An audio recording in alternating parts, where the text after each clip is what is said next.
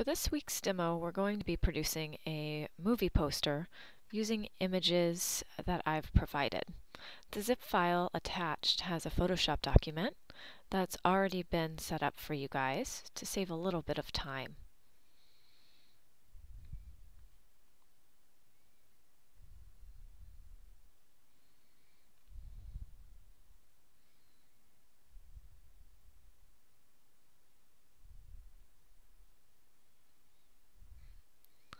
And we're going to be learning some new tools today. One of them is the Liquify tool. We're going to be making a poster for Rumpelstiltskin, and I'm going to start by editing the features of the woman in this Photoshop document. I'll just rename this layer Face, and I'll keep the face layer selected, then go up to my filter menu and select Liquify.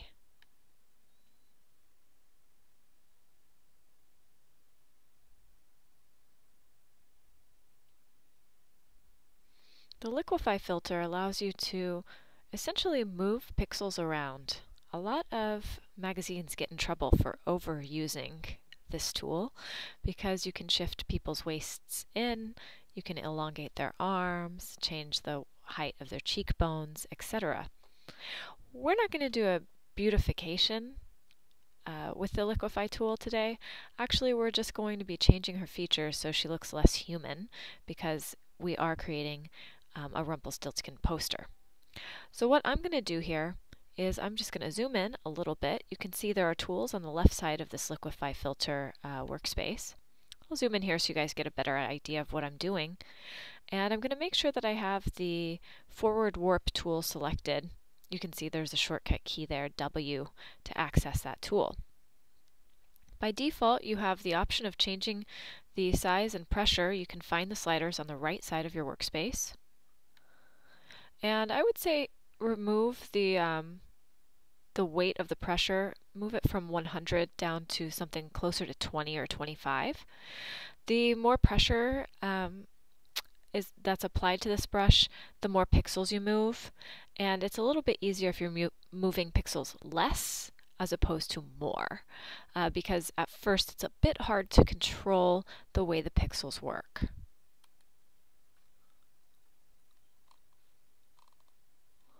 Okay. So what I'll do now is I'm going to use my brush, and I have my brush set around 40, and I'll hover my brush over her eyelids, okay?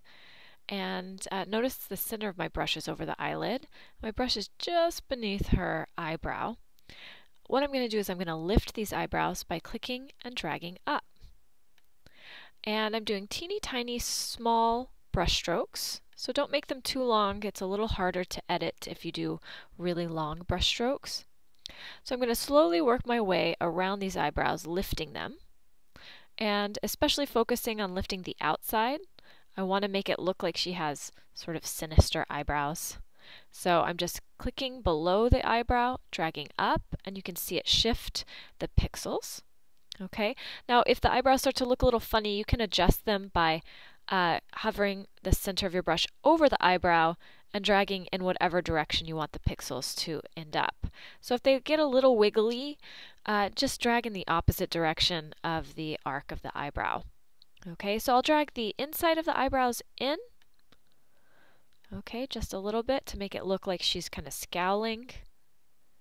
And then I'll drag the outside of the eyebrows up. Okay, and again, you can kind of adjust these. If you get a little bit of wobbliness in the line of the eyebrow, just hover over the center of the brush over the eyebrow and drag in the direction it needs to move. Okay, so not too bad, but a pretty dramatic change here. I'll also be adjusting her eyes. I'll hover the center of my brush over the outside of each eye and click and drag outward. Okay, then I'll do the same thing for the inside of the eye. So I'm trying to make them sort of squinty and almond shaped. And again, we're kind of working towards having her become slightly less human. Again, if anything looks a little wobbly, you can adjust it with really short brush strokes, focusing the center of the brush on the area that you want to edit the most. So you'll get more adjustments on the center as opposed to the outside of the brush. Okay, those eyes look pretty good. Now I'll just work my way down the face. I'm going to take this nose and I'll pinch it in a little bit just above the bulbous part of the nose. Okay, and I'm pinching it in by dragging from the outside of each side of the nose. Okay, and then I'll also drag the bulb of the nose down. Again, we're making her look a little less human here. And then I'll drag the nostrils outward. So I'll focus the center of my brush over each nostril and drag up and then drag out. So I'll drag up, drag out. You can continue to do this however long you want to make it as dramatic as you would like. Just remember, the higher the nostril is, the more it looks like she's kind of snarling. Okay, I'll just adjust that nose one more time. Okay, so that's quite a dramatic look. And then for the mouth, I'll be doing the same thing I did for the eyes. I'll drag the outside of the mouth out and maybe just a little bit down to make it a little bit uncomfortable looking. Okay, and then I'll take the teeth, I'll make my brush just a little bit smaller. And oops, too small. Sorry, it's reacting a little slowly to my shortcut keys. Okay, I'll take the teeth, and what I'll do is hover the center of my brush over the teeth, and I'm going to drag down. Again, keeping these relatively short brush strokes, but I'm elongating the teeth is what I'm doing. Okay.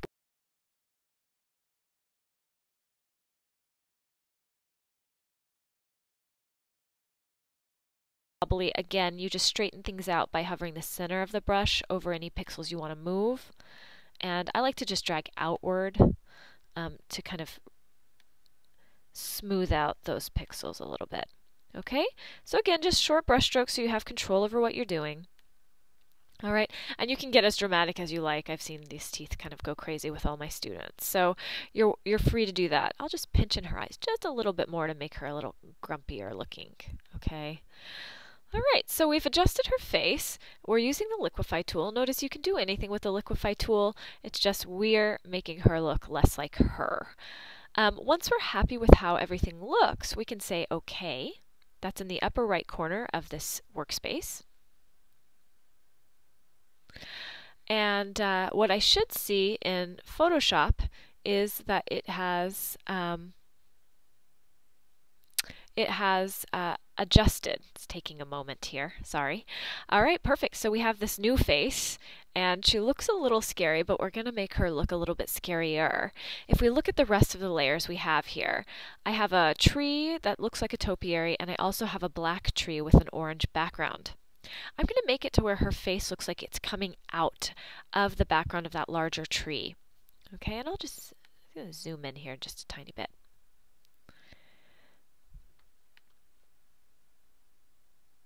Okay. All right, so what I'll do is I'm going to keep her face layer selected, and I'm going to hit a shortcut key. All right, Command I. And what Command I does is it allows you to invert the color of the selected image.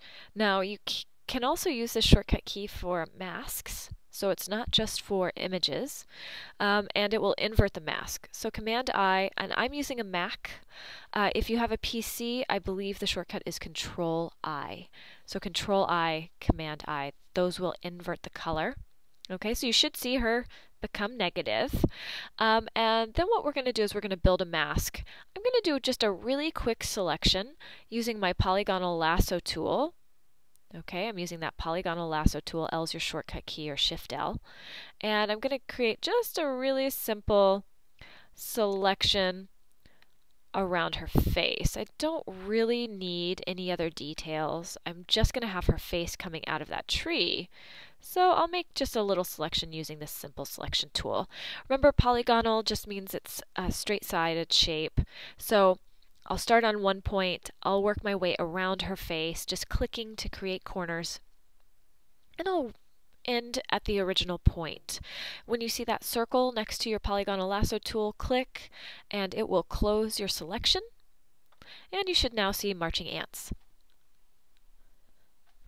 Okay, so once you have the marching ants visible, what we're going to do is load this as a mask. Alright, so I'll go to my layer panel, find the add layer mask icon. It's the white rectangle with a black circle in it. Click on that one time, and that should cut her features out of the layer. Okay, so now we don't really have to worry about any edges that we miss if we use the paintbrush tool. And so it just cuts out all those pixels, and I like to not have to worry about edges showing. So now what we're going to do is we're going to take a paintbrush. So I'll press B for brush. Okay, B for brush. Sorry, my shortcuts are moving slow today on my computer. And I'll take a black paintbrush. I'll just use 100% opacity at first, and I'm just going to drag over some of these white edges that I'm seeing around her features, just to give this a nice soft finish. Okay, nothing too fancy, because actually we're going to create a different kind of mask in just a moment. Okay, so just paint along her features to hide the white areas. I'm going to hide the layer below that topiary so we can see this a little better. Okay, once you've created that mask, what we're going to do is we're going to go to that face layer, and I'm simply going to double click on the thumbnail for this layer. That should bring up the layer style dialog box. You can also access that through the layer menu.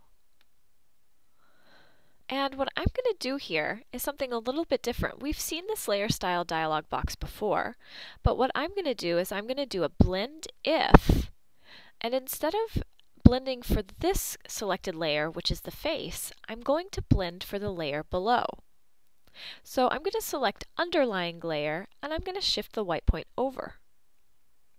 Okay, it's a little hard to see right here, but as I shift my white point over, what I should eventually see is the face disappears from the orange background that we have on this background image of the tree. Okay, so what it's telling Photoshop to do is to blend wherever we define the white point.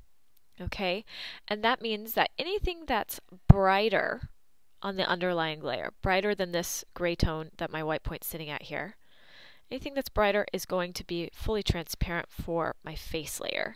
And it's a little confusing to explain, but I think as you start to practice it, it becomes a little bit easier to understand. The other thing that you can do with this white point is you can split it so that you get a little bit of a feathered edge between any tones that are these darker grays.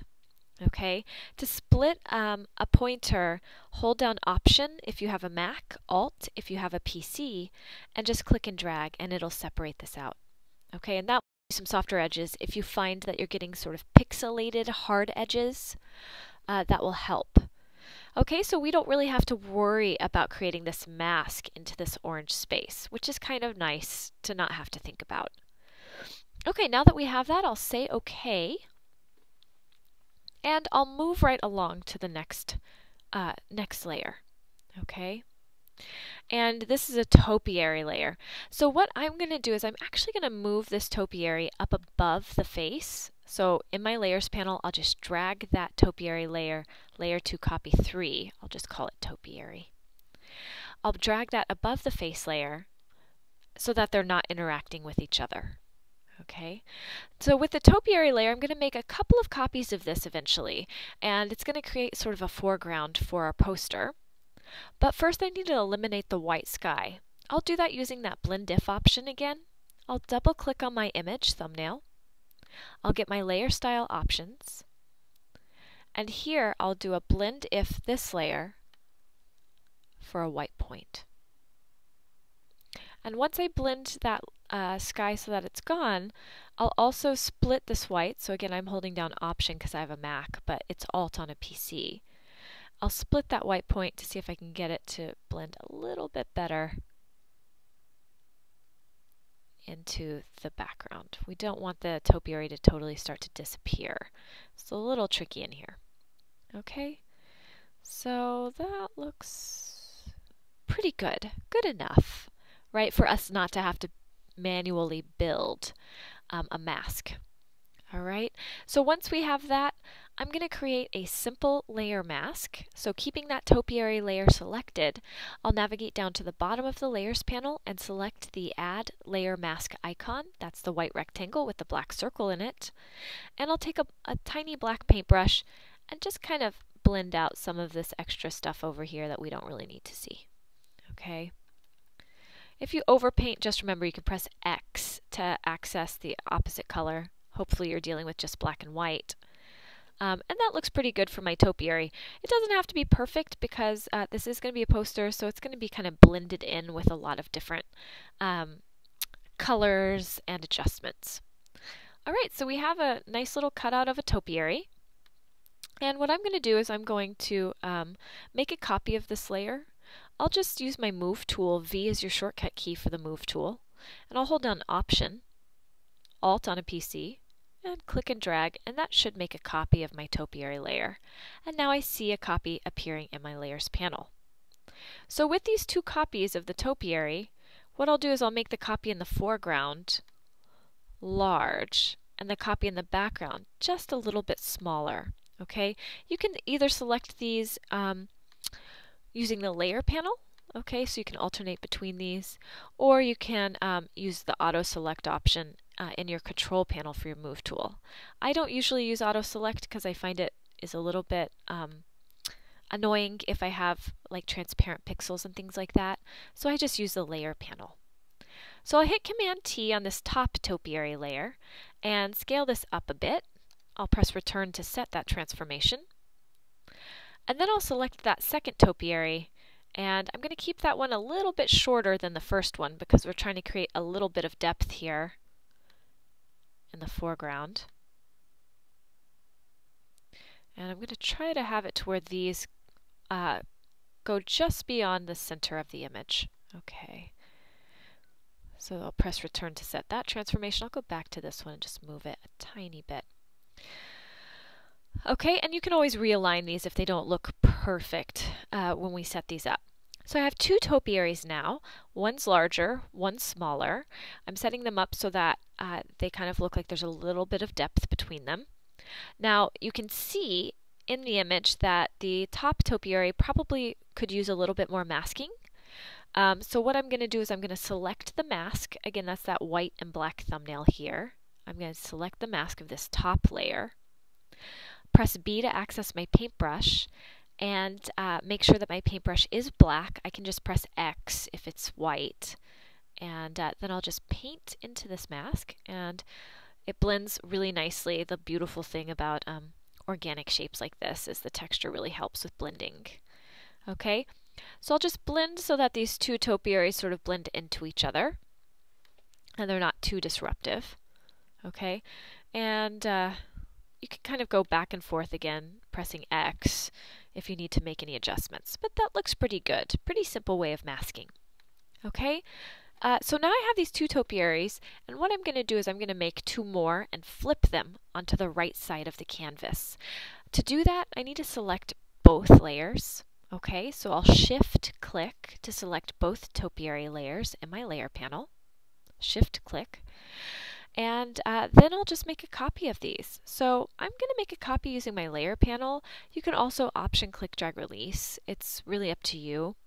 But in my Layers panel, what I'll do is I'll just hold down Option, Alt if you have a PC, and I'll just drag these two layers up to the top of my Layer panel, release my mouse, oops, and that should give me copies, and it does.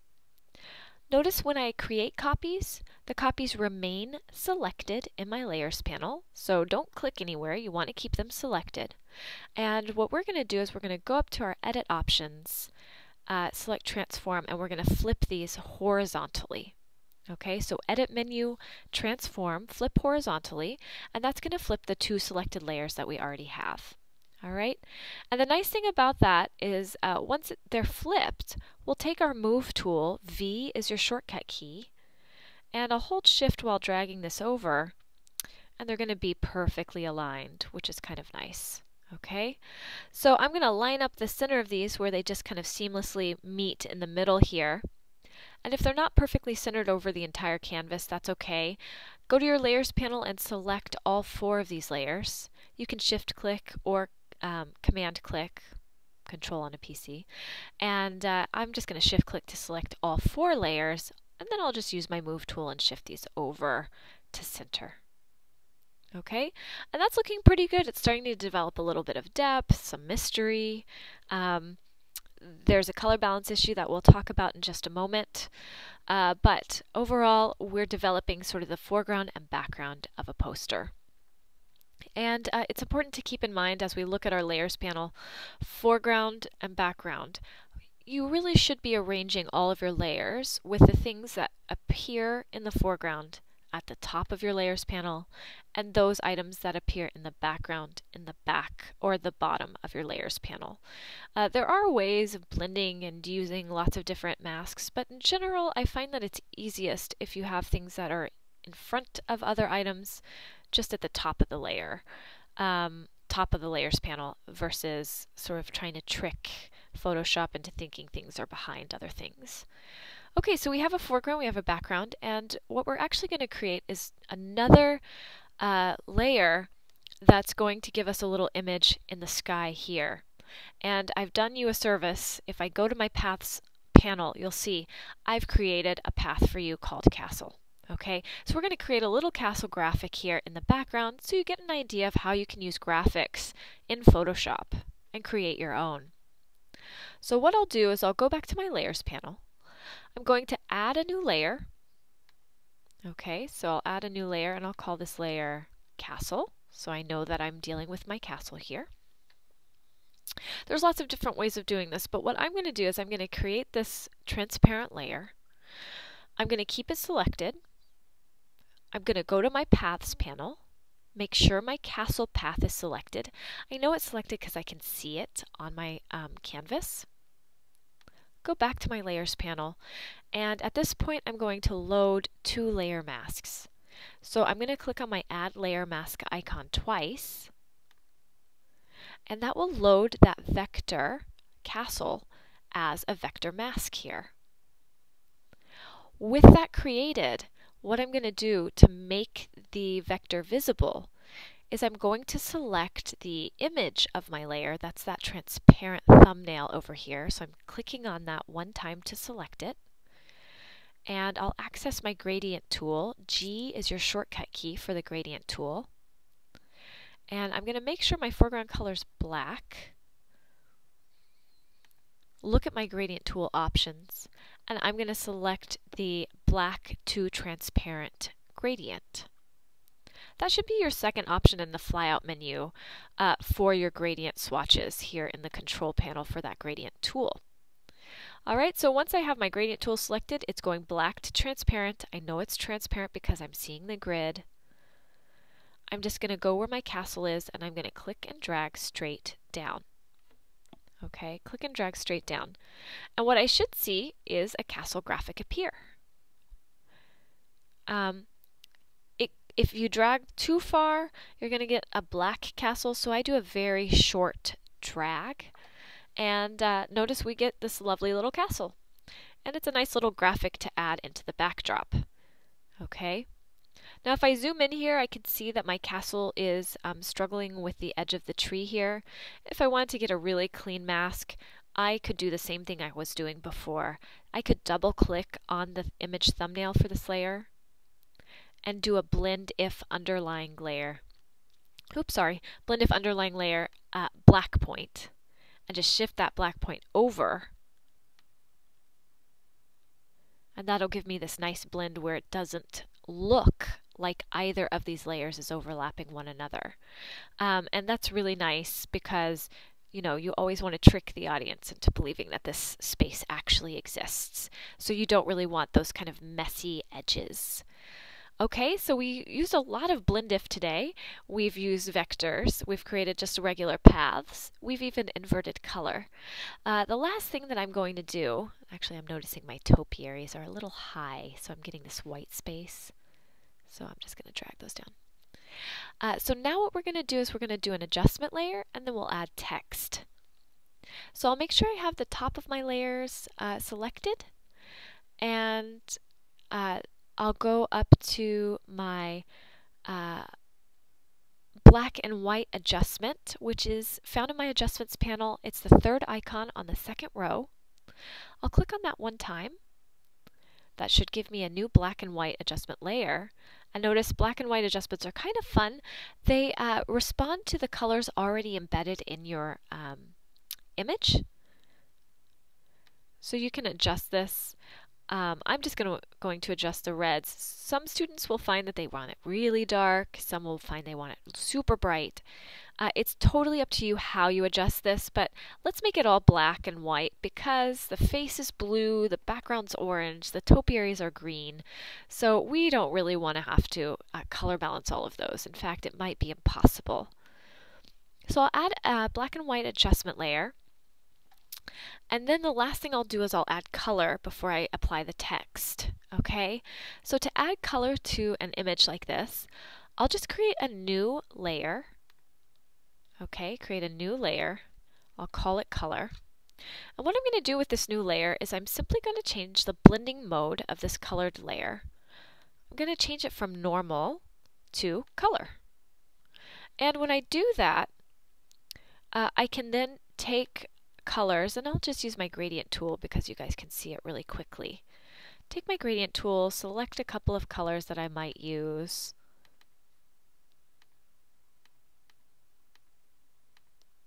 Okay, so I'll apply this to that layer and look at what happens when I have an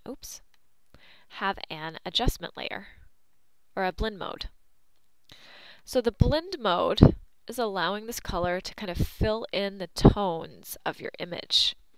And it's really fun. You're not limited to using a gradient. I'm just using a gradient because it's fast for your demo. But you can use anything you want. You could use a colored paintbrush and change the tones of everything. You could also do a radial gradient instead of a linear gradient. But this is what a color blend mode allows you to do. It applies a color to the tones across the image. Okay, so it's kind of a fun technique, and if it's too bright or too saturated, you can always change the opacity of a color layer and just bring that down to make it a little more subtle. Okay? All right, the last thing I'll do is I'll take my type tool. T is your shortcut key, and I'm going to type the title Rumpelstiltskin onto this page. Okay? When I type, it's really hard to see because if I look at my control panel, my type is actually black. So I'm going to find that little black swatch. You might have a colored swatch if you've used this before. I'm going to find that swatch and I'm going to change the color to something that you can actually see. Okay, and I'll also change the size to, let's try 30.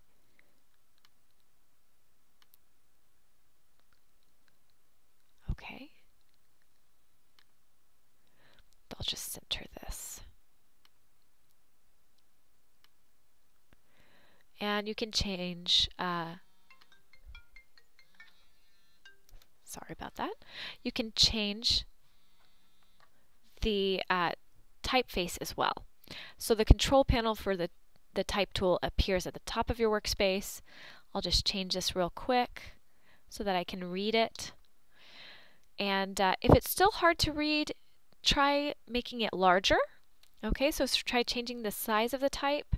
If you ever want to edit this, you do have to go back to the type tool and click directly on the text. Otherwise, it's going to create a new type layer. But try changing scale. And you can also add things like effects.